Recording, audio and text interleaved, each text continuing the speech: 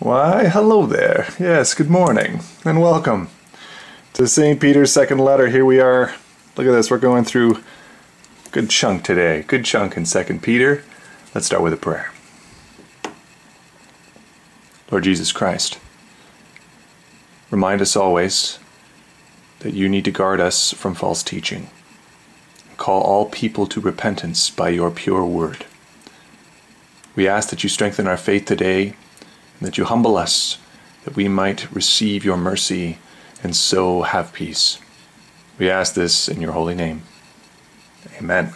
Yes, well, here we are, 2 Peter. My goodness, so far Peter has told us that, in fact, right in the church, standing right at the doors, as you head in there, are these false teachers, even preaching from pulpits, denying the same Lord they claim to be proclaiming. And last time we specifically looked at this, those ways that preachers deny Jesus. Go watch the other video from earlier parts of 2 Peter if you want to see those, what they are. But here Peter's calling those false teachers to repent. He's warning them of eternal destruction. You see, preachers are held to a higher account, and they're threatened with greater punishment because their influence, well, it's a bit more widespread. So, Peter's not going to mince words here. Let's see what he says today. Talking of the false teachers, he says, "But these, like irrational animals, creatures of instinct, born to be caught and destroyed, blaspheming about matters of which they are ignorant, will also be destroyed in their destruction, suffering wrong as the wage for their wrongdoing." It's intense. Yeah, this picture, I like this. The picture, this, how does he picture them? Irrational animals. It's kind of like I like to think of like a wild, like a mad elephant. You know, something that is just, you know, when an elephant loses it and it's just going crazy. And here, let's give him a little tail there, poor little guy. He sees red and off he goes. There's no saving yourself when he's on a rampage. People are in big grave danger when the mad elephant is going crazy. You're going to see that madness coming up down here, but this is going to tie in. You're going to see that in a sec here. But the mad elephant, that's how I want you to picture that Peter is describing these false teachers. This is not an obedient dog. These are irrational, dangerous, unpredictable, and unfit. The only thing you can do with a mad elephant is catch it and destroy it, because they are destructive and they're hurting others with their false teaching. Peter says, look, they will be destroyed in their destruction. So the rampage that the elephant is on is destructive and hurting people, but they also, these false teachers, will be destroyed in their own destruction. The mad elephant is destroyed along with those that it hurts, Peter is saying, and it's very sorrowful. Now listen, it's amazing, this call to repentance. He doesn't want them to be destroyed. He's telling them, take a hard look. Those that presume to teach in the church, use that prophetic word to measure yourself, to purify your teaching. Very important. He goes on for a whole chapter about it. Obviously quite important. Now, I like this part too, the wage. Suffering wrong as the wage. You see, they think they're going to profit. The false teachers in their delusion think, and it looks like in the world here, oh, things are going well. But God's going to defraud them. He's going to pay them back, Peter says. And it's going to be with suffering for all of this rampaging that their teaching has done. Though it looks semi-good here in the world, look, they count it pleasure to revel in the daytime. They're not ashamed of this. They are blots and blemishes, reveling in their deceptions while they feast with you. A reference to the Lord's Supper. Look at this. How in the church are these ones? They are feasting with you, these ones. Right? These are deep-seated. Luther said this is the papacy and the false teachings of the Pope. That certainly would apply in this group of false teachers, but that's not the only ones. Now, look what it says here. They have eyes full of adultery, insatiable for sin. They entice unsteady souls. And these, of course, are the ones that are new to the word. They don't know the whole word. So their walk is brand new. They're like toddlers in the faith, right? Little recent converts, which there were many in the early church. And they're unsteady in these souls, these poor souls, and they entice them away. They entice them away. They have hearts trained for greed. Look at the words. Greed, entice, adultery, revel. These are all it's about the heart. You can see what's happening here. There's a lot of the hearts of these false teachers are drawn to what helps them personally. And they are causing toddlers in the faith to stumble, accursed children, forsaking the right way. They have gone astray. So they used to know the right way. These are teachers who at one time knew the gospel. They have followed the way of Balaam, the son of Beor, who loved gain from wrongdoing. Loved gain, there's another one. Greed, love gain, entice, rebel. But was rebuked for his own transgression. A speechless donkey spoke with human voice and restrained the prophets. Madness. This is Numbers 22, the height of all irony, isn't it? Don't you love this? I get to draw all these animals. First, it was a a elephant there. And now look at this. You remember Balaam? So he was going to go declare a curse on God's people. God came to destroy him. And he's riding his donkey, and of course the donkey sees the angel in Numbers 22. You want to check it out, and it's a grim thing. The donkey's trying to get away, trying to help his master and his ride get away from this pending situation. And of course, Balaam starts to beat him. Starts hitting his donkey. Come on, donkey, do what I want you to do. And the donkey's just trying to. And eventually, the donkey turns around and he starts to talk, and he says, "What are you, crazy?" And of course, it's the height of all irony, because the prophets, this Balaam starts to argue with him. No, and they're having this exchange here. Meanwhile, pride, and that's certainly the case with Balaam. You know, he's loving wrongdoing and loving gain and all this. This pride is crazy. And this is all showing you, look what the reason that Peter's using this example is he's saying, are you crazy? Are you going to be proud about this? We must all be humbled. Lord, bring us to nothing, that we may all receive from you. Lord, have mercy. Madness. All of this false teaching is utter madness. He's not going to ease off, though. Peter's not going to ease off. These are waterless springs and mists driven by a storm. In other words, there is no life in the ministry of these false teachers. Nobody's thirst is being quenched. There's no gospel here. And they're mists. That is to say, they lack substance. They are here and gone tomorrow. Their teaching is worthless. And contrast that with the Lutheran Confessions, which, we celebrated 500 years in 2017, all based on the Word. Not really missed, is it? Exactly. Lord have mercy, nonetheless. For them, the gloom of utter darkness has been reserved, these false teachers.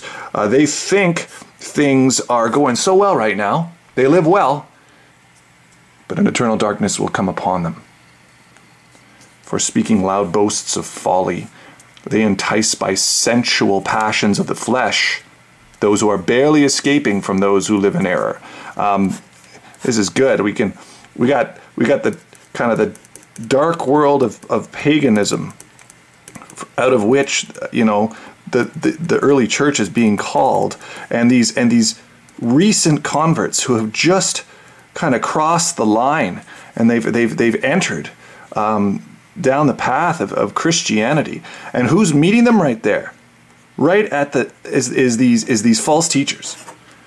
They're meeting them, and they have this they have this message to them that is more or less like, oh, you can kind of go back and dabble in the paganism. You can go back into these sensual passions of the flesh. You know, they're barely escaping. They've just come out and from those who live in the error of paganism. And yet, look, these false teachers are already leading them astray. The false teachers promise them freedom, but they themselves are slaves of the corruption. For whatever overcomes a person, to that he is enslaved. For if, after they have escaped the defilements of the world, through the knowledge of our Lord and Savior Jesus Christ, come out, they are again entangled in them and overcome, the last state has become worse for them than the first. For it would have been better for them never to have known the way of righteousness, than after knowing it to turn back from the holy commandment delivered to them. Yeah, how much of the church, now this is a very intense question for you and I, how much of the church stands there today and says, sexuality of all kinds? Not a problem. Go back into it. Join the paganism of the world. That's the church saying that. This is not stuff from outside the church. There are major sections of the church, the liberal church and otherwise, saying, yeah, go back into the sexual passions. Listen to your flesh. You don't have to fight your flesh.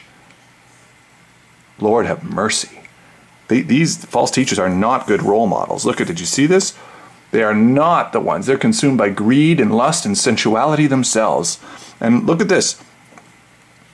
If you had known the way of righteousness, it would have been better if you didn't know it than after knowing it to turn back. In other words, if you turn around here and head back, it's worse than if you had never come out. If you had just stayed in paganism, that would have been better. But now it's going to be worse. I mean, Jesus said the same thing in Luke chapter 11, didn't he? Listen, it's possible to lose your faith. Don't lose your faith. Don't lose your faith. Lose yourself. Trust the word. This is the word is calling you out of this, out of all that. Repent. Get back on the path. And the path, by the way, is the path of repentance. It's not the path of righteousness. It's not the path of never sinning. The way of righteousness is the way of repentance in Jesus. It's a way that has been the shed blood of Jesus covers this path. And the only way you get on it is by repentance and faith. Lord have mercy. Because look what happens here. Look at this. This description of turning back, he's going to give us some disgusting pictures of this. Look at this. What the true proverb says has happened to them, these ones who've turned back. The dog returns to its own vomit. Now, I know that's not very pleasant. Oh my goodness. This doggy is, he's going back to the pile of wretchedness that he just hacked up. What is he doing? This is an awful idea. But this is the picture, right? How does this happen? The dog returns to its own vomit. Finally got rid of whatever was not supposed to be in there. Don't go and put it back in you. This is unbelief we're talking about. You finally got the unbelief out. Keep it out. In fact, the more of it that you can get out, the better. Lord have mercy. Don't go back, put it in. The pagan lifestyle. This whole paganism, the whole life of unbelief is vomit. And you need to view it like that. It's what shouldn't have been in you in the first place. Now, there's a second picture. That's the first picture. Oh my goodness, there's a second one. It's not any prettier, by the way. It's the sow, or the pig, who after washing herself returns to wallow in the mire. What was the point of the washing? Notice the washing. The washing, of course, is connecting with the baptism, right? Baptized, and you come out of paganism. No more sexuality and sensuality and fleshliness and greed and lust. You're fighting it now. That's the path of the way of righteousness, is fighting against that. But if the sow, after being baptized, returns to wallow in the mire, oh my God, don't go down into unbelief. Don't go down into the unbelief mire. It is death and vomit and filth. Yeah, that's what Peter's saying. Whoa. He doesn't mince words. I promised you. He doesn't mince words. Here we go. Now in chapter 3, he says now, listen, beloved, this is not the second letter I'm writing to you. In both of them, I'm stirring up your sincere mind by way of reminder that you should remember. You see that? How important is it for you to remember the way, the truth, and the light? How important is it for you to keep the prophetic word, the way of repentance and faith in front of you? Oh my goodness. That you should remember, now watch what he does here, the predictions of the holy prophets and the commandment of the Lord Jesus through your apostles. He connects, by the way, in one of the only places in Scripture, prophets and apostles, the Old Testament and the New Testament, and puts them on the same level of authority, both inspired. Thanks be to God that he said that through Peter. Now, so remember, the Old Testament and the New Testament. Remember the word. He said, keep remembering the word, as he said before. Knowing this, first of all, that scoffers will come in the last days with scoffing, following their own sinful desires. You see this, this scoffing unbelief, this has a couple of characteristics. Mockery. Unbelief mocks the word and mocks the message. Cynicism, you're going to see here in a second. And then, well, look at this, following their own selfish desires. We've got self-indulgence. Now, if that doesn't describe the world of unbelief today and pagan, I don't know what does. But so Luther said in chapter 1 was the time of the pure gospel, and chapter 2 was the time of the Pope and the false doctrines within the church, and in chapter 3, which is what we've entered in now, is just people will believe nothing, nihilism, and they'll just be lost entirely. Well, Luther, he actually said it was happening in his day. Luther, if you only knew, if you could only see what we're facing today, Lord have mercy. Okay, so verse 4, he says this. These scoffers, this is what they will say. Where is the promise of his coming? That is his second coming, his return. Jesus's. For ever since the fall, fathers fell asleep. That is to say, there are apostles who are dead now. Peter, not quite, but some of the apostles have been martyred, right? Ever since the apostles, the fathers have fell asleep, all things are continuing as they were from the beginning of creation. Come on now, I thought he was going to come back. Where was Jesus? Where is he going? And they imagine here, look, the beginning of creation. They imagine, these scoffers, that Christ's coming will not end the created order, right? So all the things that are in order and the way that they're ordered, they think, oh, come on.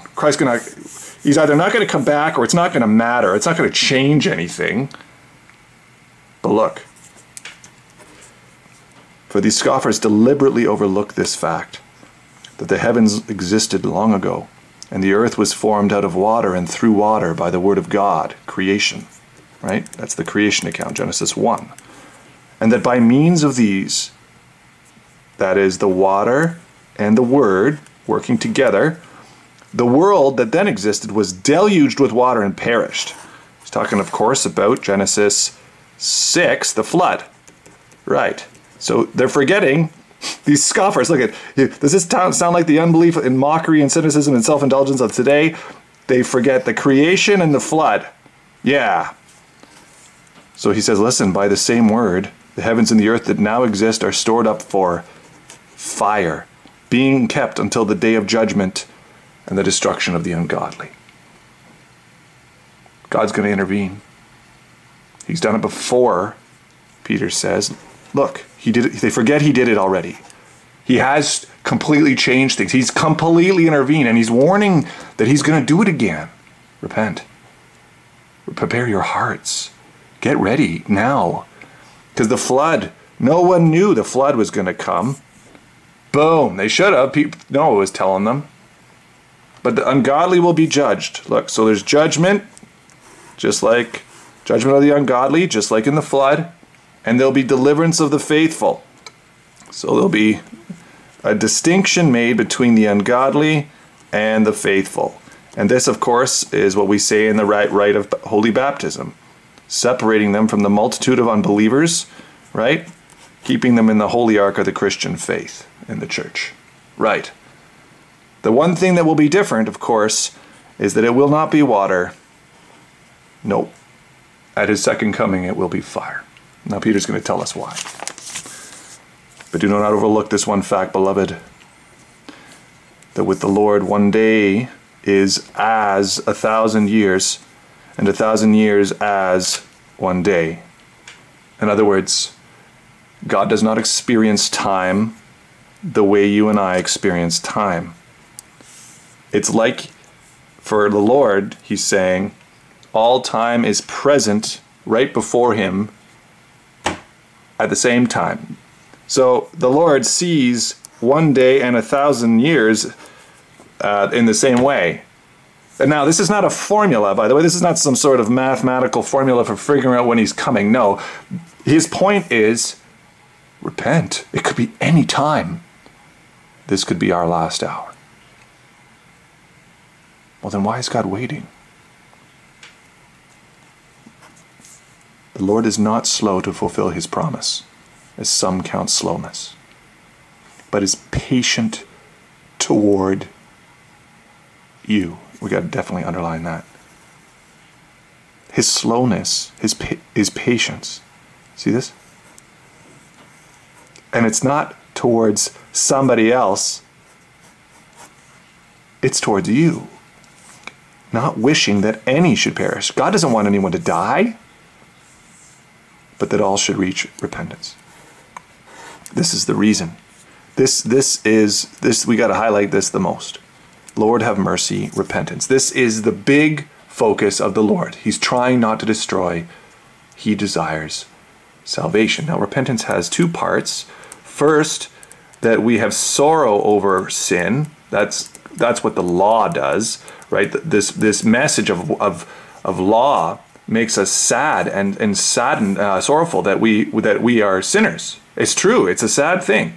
But that's not the only part of repentance. Repentance has two parts. And the second part is faith. That is trusting Christ's forgiveness. And that it's for you. That he actually is declaring it to you. So we turn from sin and we turn to Christ. And this is, of course, the message of the gospel. That you trust that it's promised, this word is for you. So this repentance is what causes the delay. The Lord is not slow. He's patient towards you that you might repent and be in this cycle of law and gospel and so grow up in your faith. Thanks be to God. Oh my goodness. Because look at this. Just in case you thought there was a formula up here, Peter makes sure you know there isn't one. Look. But the day of the Lord will come like a thief. And then the heavens will pass away with a roar, and the heavenly bodies will be burned up and dissolved, and the earth and the works that are done on it will be exposed. Now, a thief. This is the picture that we're given. I'm bringing the thief out here. The thief does not want you to know when he's coming. He is a sneaky guy. He comes hidden. He is deliberately trying not to be discovered. And so the idea that you're going to figure out when he's coming, you're going to calculate the day is absolutely is foolish. The Lord is going to sneak up on you, is what Peter is saying. Let's make him a beard. A bearded thief is scarier than an unbearded thief, wouldn't you say? So here comes this thief, and he is definitely going to sneak up on you. You're not going to outwit him. And when you least expect it, he's not going to be noticed. It's supposed to be a surprise. So don't try and figure it out. Repent. Get ready now. Because look, did you catch this? That instantaneous surprise will be fire everywhere. Burned up and dissolved. Just instant fire everywhere. I don't know how to draw that because that's terrifying. but it's supposed to get us to prepare now. There's no moment to repent then. Everything's going. Now the heavenly bodies, that would even include the sun, the moon, and the stars. What are those? Those are the things by which we measure time. That's right. It's all, the whole created reality, space and time, all exposed. Everything stopped because of Christ's second coming, Peter says.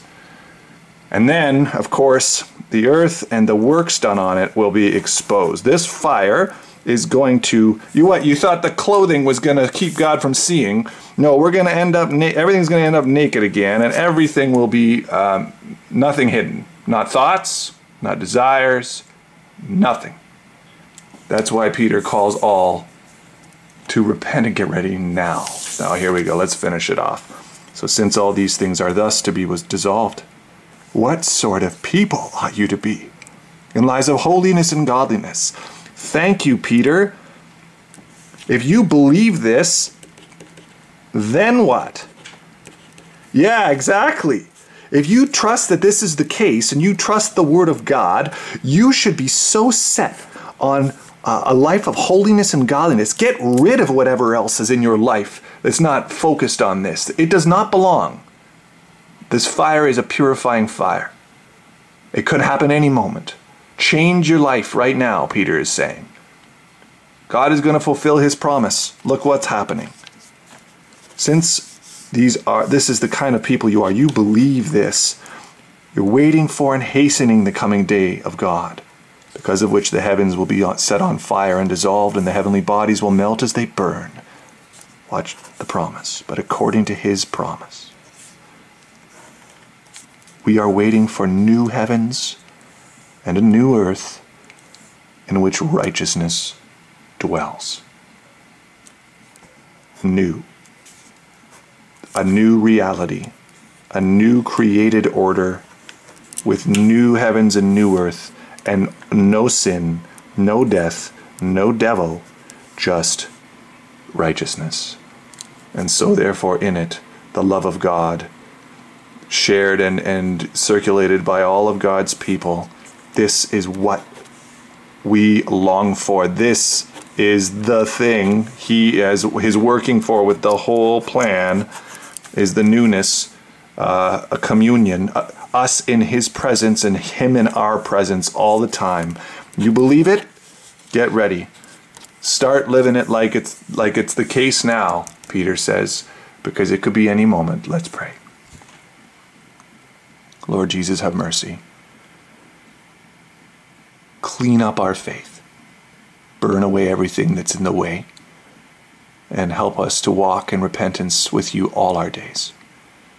Set our eyes chiefly by what we believe on these lives that should be holy and godly before you, and clear away now by this word everything that's in the way of that. Help us to pursue that more and more, and we ask that you move us by your Spirit in this way. Use that word and Spirit of yours to work in our lives so that we would be ready. You're the one making us ready. We can't do it. You do it by the word like you've done just now. Continue to do that in us. In your name we pray. Amen. Wow. Okay, well, one little section left. We'll do that next time, just like 14 to the end of the chapter. But you got it tonight. Wow. It went from day to night and back again. One day, 1,000 years. God bless you.